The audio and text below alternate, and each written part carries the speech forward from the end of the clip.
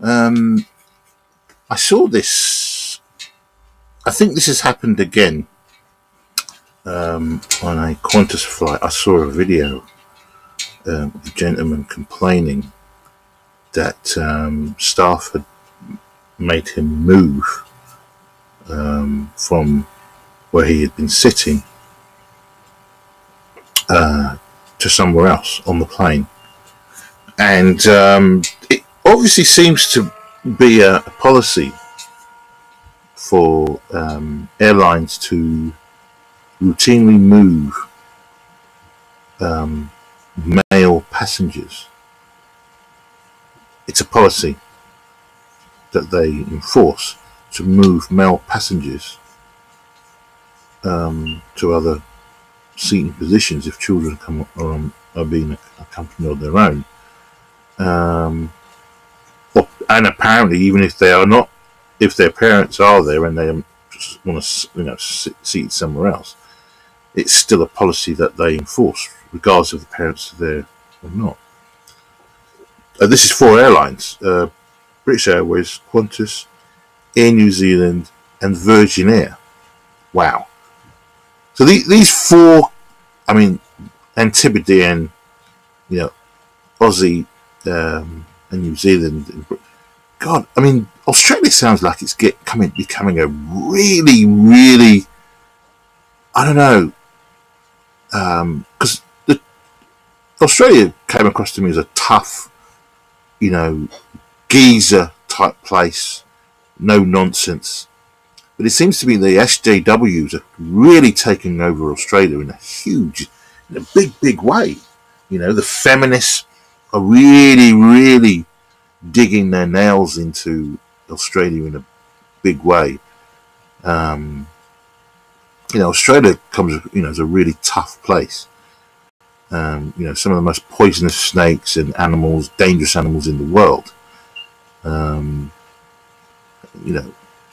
kind of, out in the bush. But it seems to me in the cities of Australia, which are, are very cosmopolitan, it seems to be, a haven for SJWs. It's becoming like Canada, or it's become like Canada, to be honest with you. And I didn't realise that this has gone back quite a few years.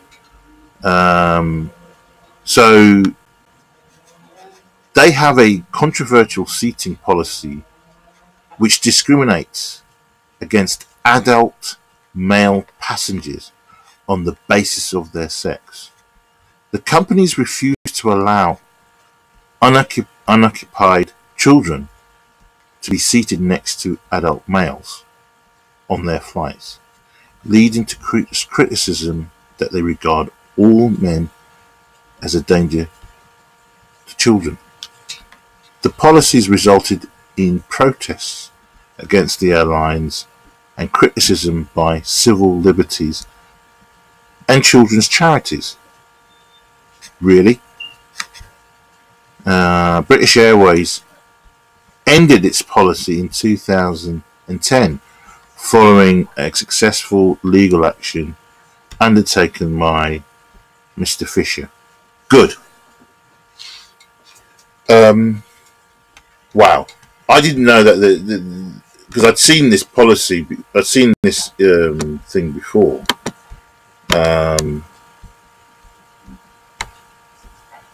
But I'd seen it. I think it was 2015-16. I didn't realise it'd gone way back to 2001, and it was, a policy that BA followed.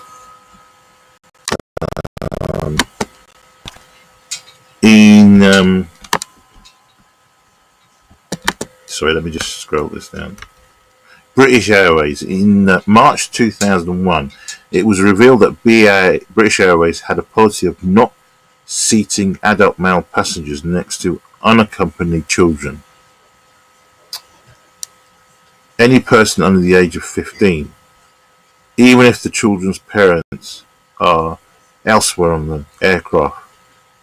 This led to accusations that the airline considered all men to be potential paedophiles, and it says women to be incapable of such abuse. Oh, and women to be incapable of such abuse. So all men are paedophiles, but women are incapable of themselves of abusing children, which is, we know it's false.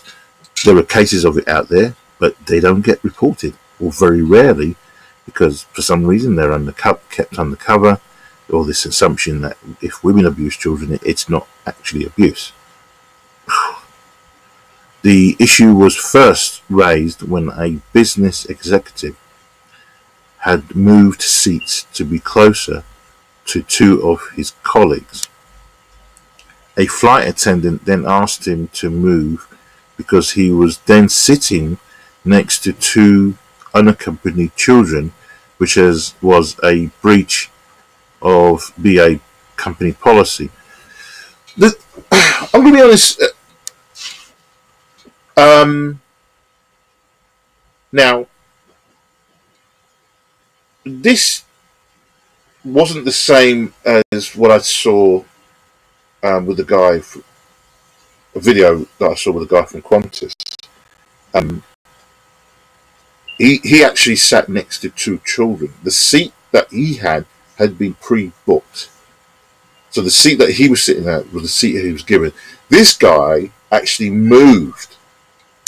So he said the issue was first raised when a business executive had moved seats to be closer to two of his colleagues.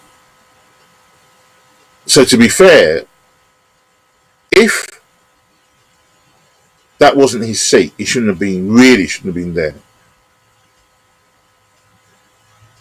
So in some ways, if that policy is in place, and it wouldn't be a problem if on the airlines if you were booking online, if two children are placed beforehand, there should be a cross next to it showing you can't book there. Okay. If they want to put a woman next to there, that will happen when you arrive at the airport. Or the accompanied children should be a special. I'm sure if there's two kids, then they could put the two children in two seats only. There are two seats only. If it's a three-seater, don't put them in a three-seater. If that's how you want to do the policy. Because on the plane, you generally got three seats, but if there are two seats, you could put those kids there only. If it's just the one kid, then yes, could be a problem trying to find them a seat only. But then maybe you have to put them in first class, or put the kids in first class. Because very few people sit in first class, and they could sit in an area where there could be a couple of attendants to attend to them and make sure that they're okay. But they don't want to do it because they want to inconvenience other passengers because they don't want to spend that money. But still, to be accused as a man that you are a paedophile, not a potential, you are a paedophile. So children cannot sit next to you. You can't sit next to a kid. Don't get me wrong. There was a man in Germany. The bendy buses that used to be in London. It was one of the bendy buses, and it showed a video of a young boy, 11 years old, and the video showed, I think the mother took the young boy on the bus 3 times. I think then on the 4th time, he was confident that he knew which bus where to get off. Okay. So the next time he was on the bus on his own, the video camera showed it. So the mother had put him on the bus. He sat in the middle, near the doors, And you could see he was very excited. He was on his own, his mother wasn't there, he was loving it. Then suddenly the guy got on the bus and then sat next to him. As he sat next to him, the guy must have looked around, probably saw that this boy was on his own, saw the boy was quite excited, started talking to him, started chit-chat. So he talked to him. The video showed that the boy had then got off the bus with this man 2 stops before he was supposed to. And unfortunately, the young boy was found dead a day later or whatever. Now, but the thing is, I'd never seen that before. I'd never heard that until I'd seen that video. That was a few years ago. But, I mean, a lot of children go on the bus on their own. They'll go with their friends or their brothers or their sisters or whatever. But millions of thousands and thousands of kids in the UK go on the bus on their own. And when they're on the bus, a guy or a woman will get on. They'll be sitting there peacefully. A person will sit down. I mean, if we're going to start doing this kind of policy, I think we need to do it wholesale. We need to say, right, a plane will only be filled by women, young girls, and if they're going to have boys under the age of 50, that plane will only have females. The next plane will only have males. And that's it. Maybe the solution would be to put cameras on planes as well. But doing what we're doing at the moment is wrong. Regardless. Deal with each matter as they come along. But to do a wholesale ban and discriminate against all men is wrong. It doesn't matter how you look at it. This is the feminized society that we are living in at the moment.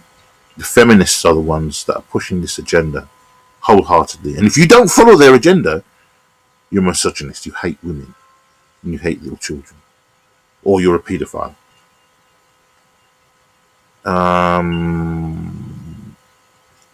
This led to accusations that the airline considered all men to be potential paedophiles and women to be incapable of such abuse, which is nonsense.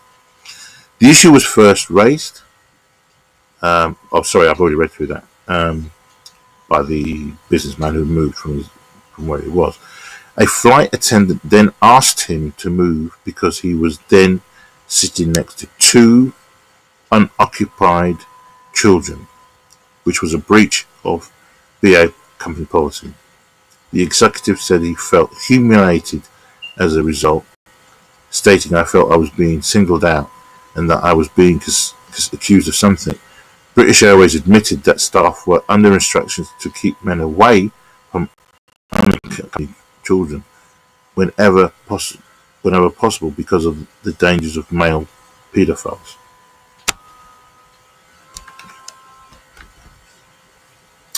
This issue again came to prominence in 2005 following complaints by Michael Kemp, who had been instructed to swap suites. Here you go. This is where I have the problem. The other one is more, he didn't know the policy was there, I suppose, but still, he did move from his position. And generally on the plane, people don't like you. If you've been given a, seat A, row 5, that's where you have to sit, generally. And you usually have to get permission before you can move anywhere else. Who had been instructed to swap seats with his wife when on a GB Airways flight. The flight attendant informed him that for an adult male stranger to be sitting next to a child was a breach of the airline's child welfare regulations. This case was considered the more unusual because the policy was applied even though the girl's parents were on board the flight. Michelle Elliott, director of the children's charity Kidscape. Those of you in the UK who know Kidscape, that's gone under, stated that the rule is utterly absurd. It branded all men as potential sex offenders. In 2006, this is a good one. 2006 politician, and later London mayor, and later, I think, foreign secretary, Boris Johnson criticised the company after the staff mistakenly attempted to separate him from his own children on a flight. He stated that those who created or defend such policies fail to understand the terrible damage that is done by the system of presuming guilt in the entire male population just because of the tendencies of a tiny minority. Linking such discrimination to the reduced number Linking such discrimination to the reduced number of male teachers and therefore lower achievement in schools. Like others, Johnson also raised the policy's flaw in ignoring female abusers and branded airlines with such policies as cowardly for giving into loony hysteria. This is loony hysteria brought on by the feminist agenda. And see, I don't know if this is true, but he says linking the discrimination to the reduced number of teachers and therefore lower achievement in schools. So the fact that this is shown proof that the schools are rubbish today because it's all now feminized. I mean, literally 85 to 90% of all teachers in schools are women. And yet women complain that they're discriminated against on every level in society. That majority of teachers are women. The majority of vets now are women. The majority of nurses are women. The 75% of doctors, graduates who did medical school at one time, I think probably even are women, and so on and so on. It's just like the media is virtually filled nearly of women, and so on and so on. So, the child caring, dominated by women. I heard of a story once of a guy he trained to be a child carer, and he was working in he'd been employed to work in this child nursery. Within 3 days, he'd lost his job. None of the women there could accept him working in that environment. None of them. And he lost his job within 3 days. He'd been forced out of that company, that business. And yet women complain about discrimination every day. And a lot of it is nonsense. A lot of it is, we know it's nonsense. The Me Too movement is nonsense. We know that a lot of those actresses have put themselves in that position themselves. So I have no sympathy for them, those people. I have none. I'm sorry, I'm not interested.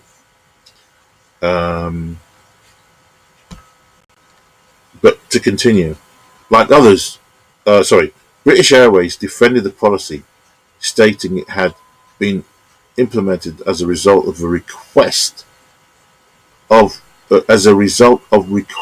from customers. The company claimed that it was responding to a fear of sexual assaults. The fear of sexual assault. I said, I I would love.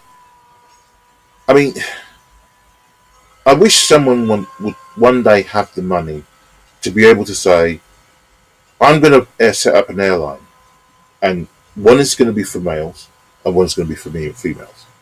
Female only airline flown by women, male only airline flown by men. That is the solution to the problem. Because if there is this fear of sexual assault, supposedly, which I've never seen when I've been flying, never seen it. And I've been flying since I was a baby. No, sorry. Came into the UK via ship, but when I flew out abroad, it's always been by plane from the age of 9. And I've been quite a few times abroad by plane. And the only thing that I've had on planes is people arguing about, bringing too much luggage. This isn't hand luggage, this is, a massive rucksack. Why are you bringing this? That kind of thing.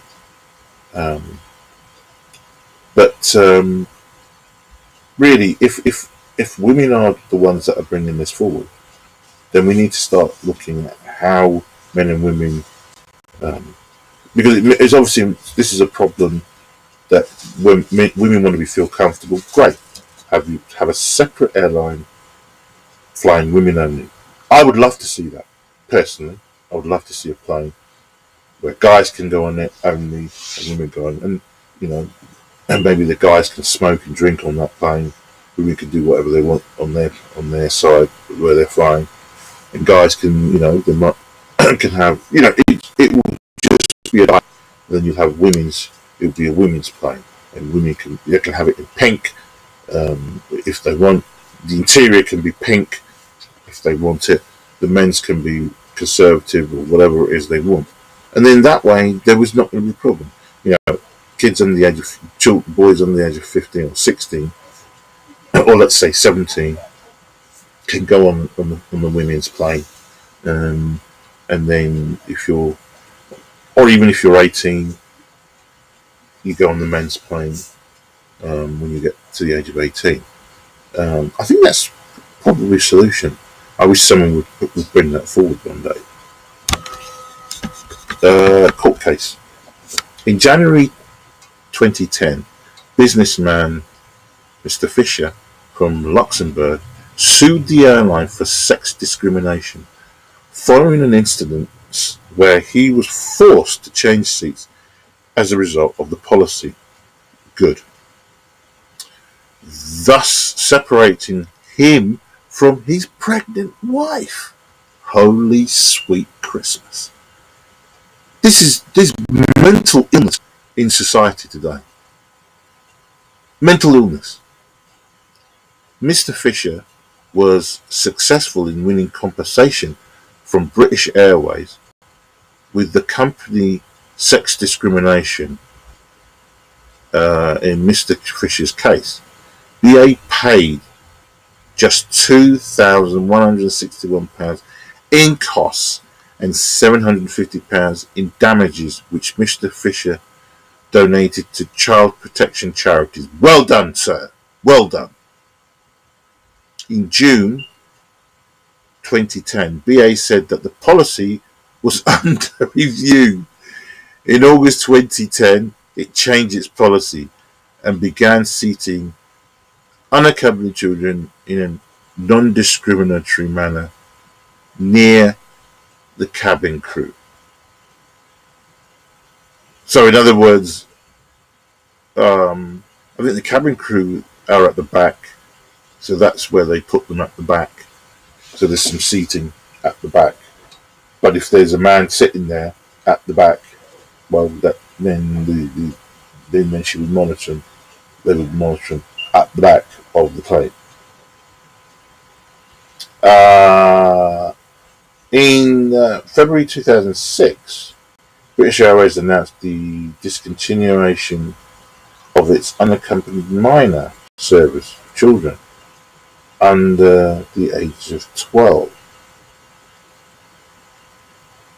What does that mean? I mean, So that means that when children go on the plane under the age of 12, so if they're 10 years of age, what happens there? If they're, well, maybe they just don't allow kids to go on the plane on their own.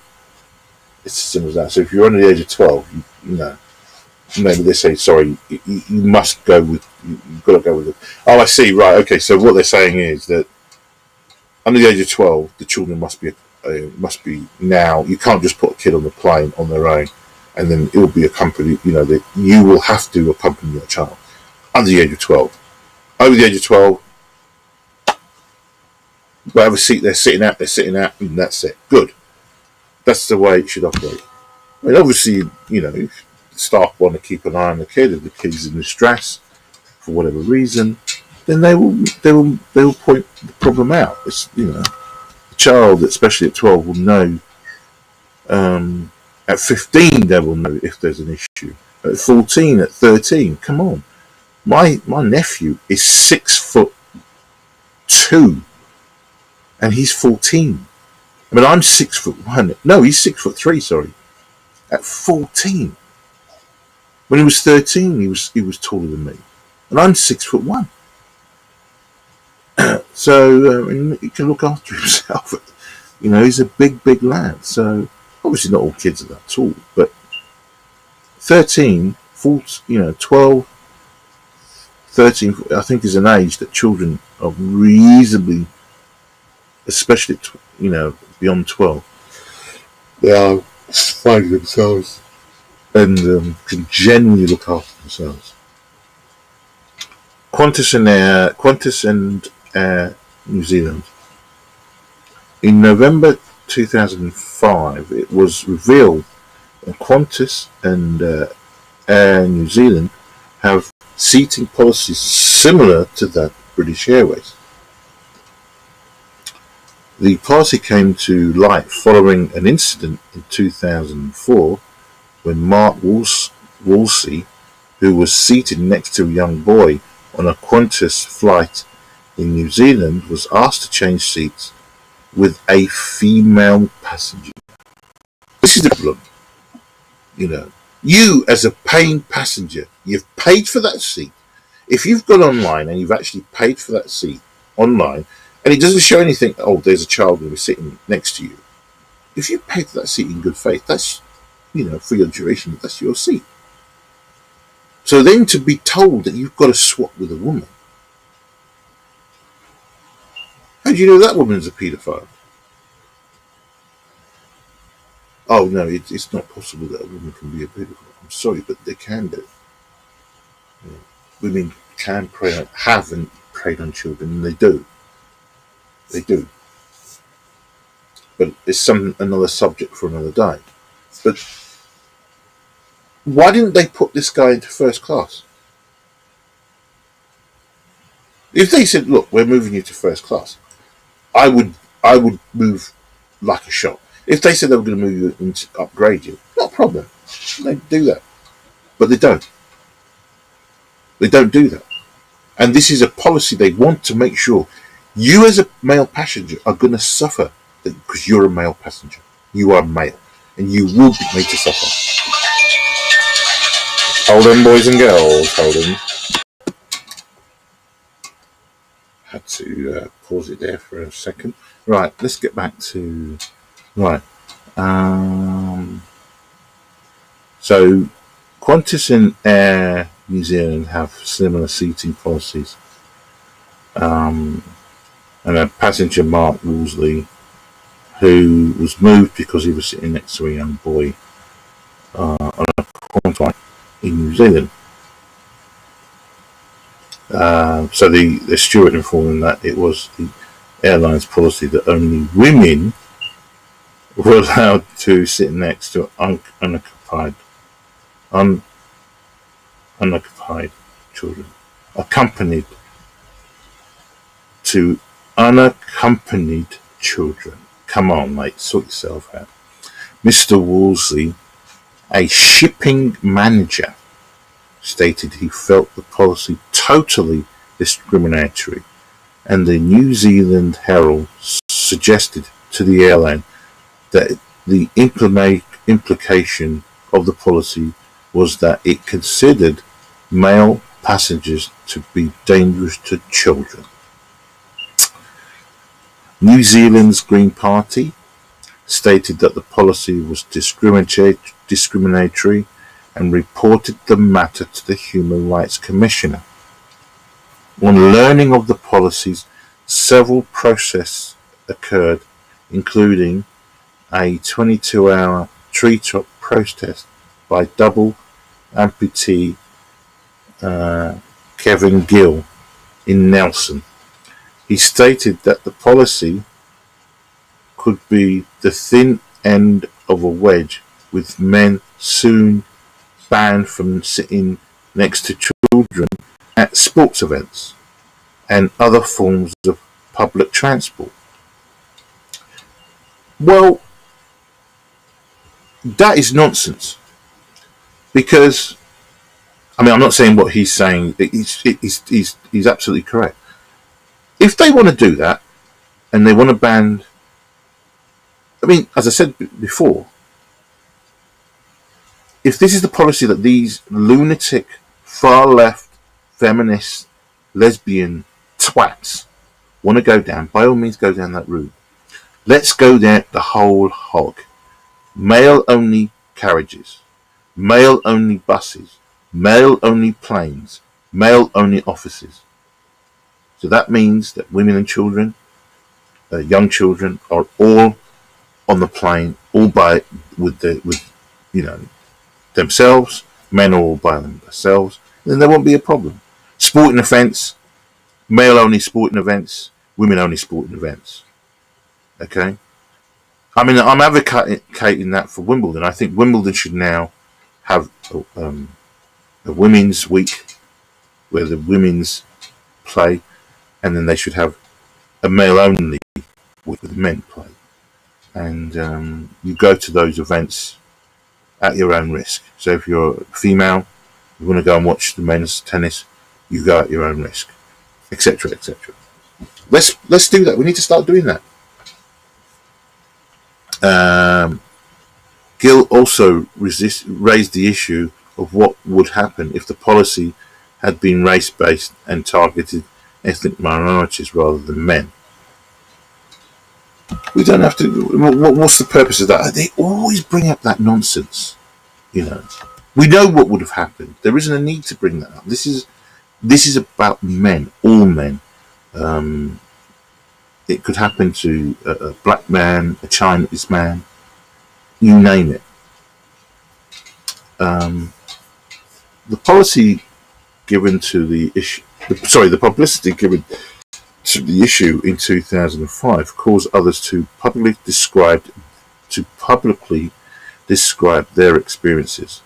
For example, Bethlehem fire officer Philip Price revealed he had been forced to switch seats in 2002 on an Air New Zealand flight to Christchurch. This has been going on for years, mate. It's a quiet thing that the airlines have been doing for many, many years. Cameron Murphy, president of the NSW Council for Civil Liberties, criticised the policy and stated that there was no basis for the ban. He said it was wrong to assume that all adult males posed a danger to children. The policy has also been criticised for failing to take female abusers into consideration, as well as ignoring incidents of children who commit sex offences. There you go. As with the British Airways case, critics such as schoolteacher Kevin Squire made the link between such policies and wider problems in society, such as the shortage of male teachers, with others drawing parallels with the case of Rosa Parks. Come on. Well, I don't know. I suppose, yeah. Sorry, I take that back. Maybe, yeah. There are parallels, I think. Yeah. Sorry, I'll take that back. Um, it is a discriminationary issue. So yeah, we actually, sorry, I take it back fully, because I mean it was the same thing. You know, blacks. This is where you sit at the back, and this is where you can't move from this position. If a white man wants to sit here, or a white woman wants to sit in that position, because all the seats are taken, and you're supposed to give up your seat and stand, because that white person was more important than the black person, and they needed that seat because their legs were tired. So yeah, there is a parallel there. I take that back. I apologise. Sorry, geezers. Because this is the problem. When it comes to men's issues, people laugh about it, which I did. It could be because it's a social construct that men's issues are not important. Socially, issues are not important. More men die from prostate cancer than women die of breast cancer. And also, women get double the funding for breast cancer research than men do for prostate cancer. They get double, yet more men die from prostate cancer. You go figure. Here we go. Here we go. Some have defended the policy, with New South Wales Commissioner for Children and Young People stating, Miss Clovette, stating that there were more male sex offenders than female. But how do you know that? For many years I had this impression that domestic violence was all committed by men. Women don't commit domestic violence, so it's 100%. Then I saw a study that showed that 35% of men in Australia suffer from domestic violence. Now, domestic violence doesn't now just mean hitting. It can be psychological as well as hitting. I mean, there's a number of women that hit their husbands with the frying pan, or go at their husbands with a knife, or abuse their husbands verbally. That is now called, assault. When a woman nags a man consistently, isn't that assault? No, it's not classed as assault. It's not, and some women object when he's called it nagging. But women hate the word neurotic because it's been used, apparently it was used a lot for women. And yet, this Clovette states that there are more male sex offenders than women. Where are the stats? There are none. She's just made the assumption. And in the absence of any other test, it's one way in which the airline can reduce the risk of children travelling alone. She believes that the likelihood of an attack was rare, but not impossible, claiming it's only a few men who do this sort of stuff. But when they do, they diminish all men. That was a complete, total fucking shit. This is the problem that you've got with people who are mentally disturbed, like her. It's only a few men who do this sort of stuff. But when they do it, they diminish all men. Really? Let's move on, people. You work out that statement, what she's just said. It's stupid. Stupid. This is what we've got to work with. This woman is probably a lesbian. Again, I'm assuming for what she's just said. is a feminist. I will put money on it. She's a feminist, and she's a far leftist. Okay. Air New Zealand spokesman David Jameson said the company had no intention of reviewing the policy and acknowledged that it had been in place for many years. So he stated that the company had no intention of reviewing the policy, no intention whatsoever, and it had been in policy for many years. So a lot of guys have been embarrassed. They haven't said anything. They've just gone about their business. So you see, the thing is, they talk about this Me Too movement where this thing has been going. Women have been raped left, right, centre in Hollywood and all this kind of business. When, to be honest with you, they were complicit. Many of them did what they did to get further up the ladder. So they went on the director's couch, and it was a known joke. Everybody knew about it, and yet still, women went into Hollywood, desperate to become, famous, and that they will do whatever they need to do. In August 2012, the controversy resurfaced when Daniel Luki,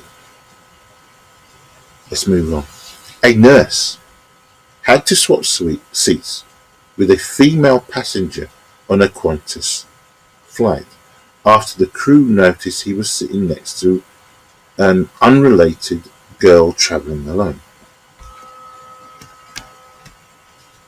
The person concerned felt discriminated and humiliated before the flight guests as a paedophile.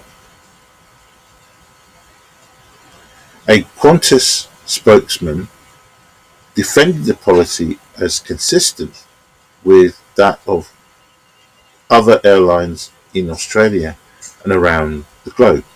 Really? What other airlines follow this policy? Because let's have a look.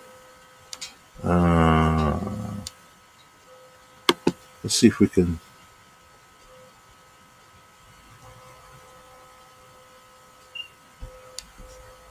Let's have a look.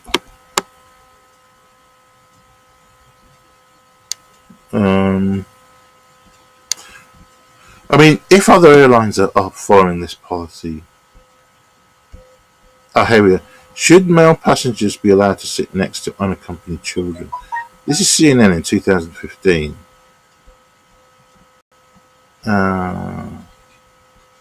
Let's not seen it, but anyway, it'd be interesting to try and chase that up and follow it up.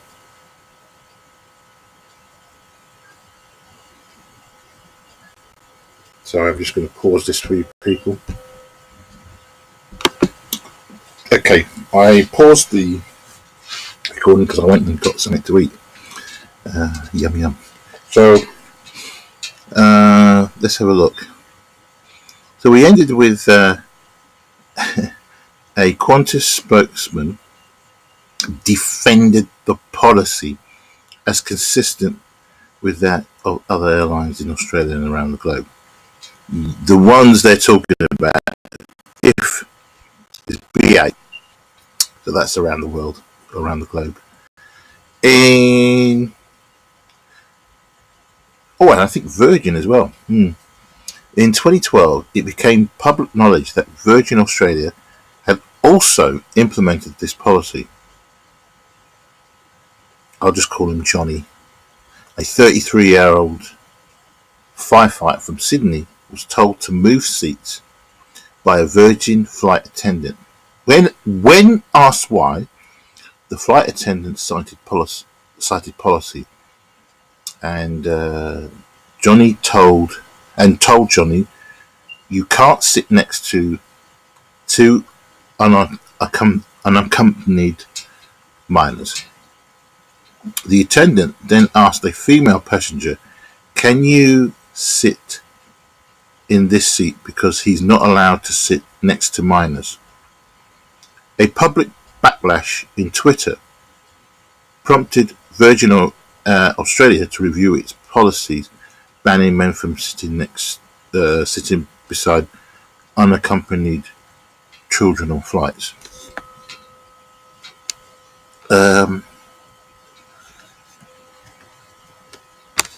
You see, this has gone under, been happening for years and years and years, and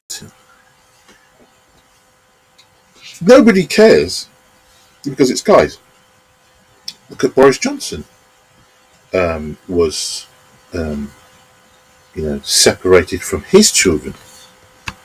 This is very, very unnecessary.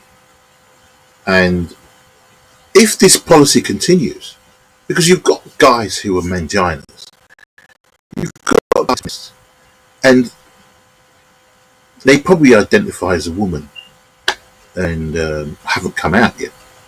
And so they see this policy as just, and and when they identify as a feminist, they're literally a lost cause. I mean, although Warren Farrell identified himself as a feminist when he was younger, but then when he did some proper research and read things properly, he began to realise that actually he was living in a twilight zone. He was living in the Matrix. So this assumption that there is male privilege, the male privilege is to provide for his family. He looks after his family. They come first. So any money that he earns, or has been traditionally, what does it go on? The family.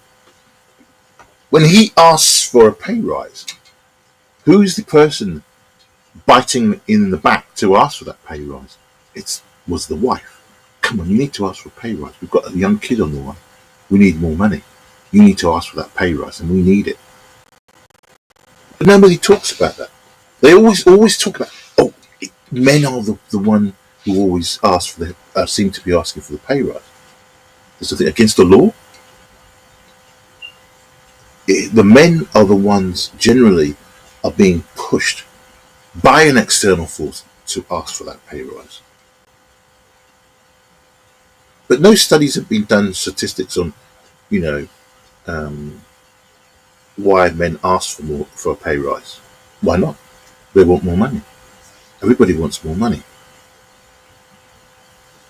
But what I will say to you is this.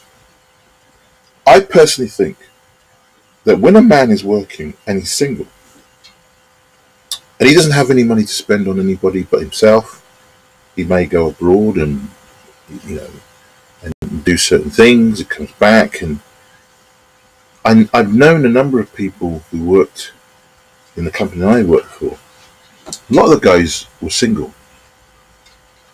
And the one thing you could say that they had, they were well off because they weren't married, they didn't have any kids, they didn't have any bills. They had no worry because they were not spending their money on somebody else. You saw them, there's one guy, he was single, never been married, and he used to drive into work and he used to park his vehicle on the meter, and I think in those days I think you could park for 8 hours consistently, and so what he used to do is bring his van in, and he literally his car in every single day. He would park his vehicle, and when he finished, he would go walk to his car, get into his car, and drive home. And also, back in those days, they were not as expensive as they are now, but he could afford it because he didn't have any kids. He was paying the mortgage on the house with no problem at all. He was paying electricity, everything. So what I'm trying to say is this: if these policies need to be highlighted, they need to be taken to court, like Mr. Fisher did in Luxembourg. They need to be taken to court in this country, in America, wherever this occurs, because discrimination doesn't occur supposedly with black people, with Chinese people, or with women, men get discriminated against as well. Okay, on a number of levels. Okay, a woman who commits a crime that's exactly the same as a man will get far less a sentence than a man. Far less a sentence. You know, there's talk of women should be allowed to have their children living in prisons with them in that horrible environment. Although women's prisons are probably less dangerous, I don't know. But why? You're in prison for a reason. You're being punished for doing something wrong, and you shouldn't be allowed any more special measures because you're a woman. But this is the problem. You're getting, women are now saying they want tampons to be a free item for women to walk in to chemists and be given to for free. Why? I need to shave every day. That means I should be able to walk into the chemist to get some razor blades for free, because shaving is inconvenience for me and a nuisance. But I've got to do it. Why should women think they can walk in and get free tampons? Why do women think they should get free childcare on national health? It's nothing to do with me. It's your child. I don't want to pay for that. If you want to pay more tax, there should be a system where you can pay that more tax. Okay, then fine, go ahead. I've actually seen, I think you can get 30 hours of free childcare. I've seen it on the banner somewhere. Who does that benefit? The woman. It should only be, if women want to go to work, they have to organise that childcare and they have to pay for it themselves. Sorry? I mean, listen, when a man goes to work, he brings his home money back for his family. Well, it was traditionally that. He, paid for this, the woman stayed at home, looked after the home, looked after the children, organised coffee mornings, went to the gym, ran her own business as well, generally as well. I mean, back in the days, they were in the 1870s, 70s. The woman just didn't stay at home just doing that. She had a business running. Some of them had a little business running. If they could do knitting or clothing or whatever it is, they work. That's why it was called cottage industry, because they worked from home. The husband would go to the mine or to the field or whatever. I think this, but getting back to the British Airways and the Qantas and the Virgin and so on, it just goes to show you that there's discrimination on many different levels in society, but the discrimination that seems to be consistently focused on are women, especially white women, ethnic minorities. Men's, especially white men, doesn't matter. Doesn't matter about your issue. We don't care about you. Anything that happens to you is not. It's your fault. It's your problem. Yet, as I said earlier, prostate cancer kills more men than women who've got breast cancer. Yet the campaign for breast cancer has been huge. The funding for research and development for breast cancer is double the men. What's going to happen now that they show that the figures of prostate cancer for men is more than women? There'll be a little bit more money, but not way enough. Where are the screening programs for men? There are very little. There are only one or two companies that do it. There should be more men going to their doctor, be encouraged to go to their doctor. We need to see these ads, they're not being shown. We need to see them in billboards, they're very rarely being shown. We need to see them in newspapers, on the internet, they're very rarely shown. Because the government is not putting any funding in to do the research. Because men are dispendable. Men can be kicked in the nuts at any time. And because men get up and carry on, soldier on, as they do,